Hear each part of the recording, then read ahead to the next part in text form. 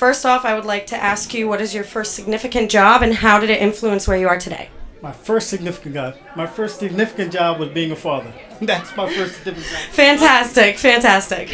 They're the things that make me do what I do the best. Nice, nice. You want it so far as in technology and how I got there? Truthfully, it was a fluke of nature. A friend of mine had a company and I saw it doing it. I just loved creating things, found out how to make things work.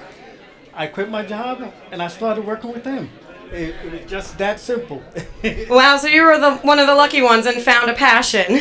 Exactly. If you have a passion for something, I found that you'll excel if you really look at what your passion is and what makes your heart beat.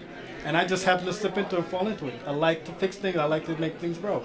Well, that's wonderful. And my second question for you is, how do you think this event will affect minorities and women who want to start their own businesses in the future? What I'm hoping to do is really let them see that, you know what, there's some successful businesses out there, that we're here, we're able to accomplish things, and we can be that beacon down that tunnel, so when they want to make that jump, they can see people of color and minorities out there making it happen. That's what I'm looking for them to do. Fantastic. Thank you so much. All right, thank you. Enjoy your evening.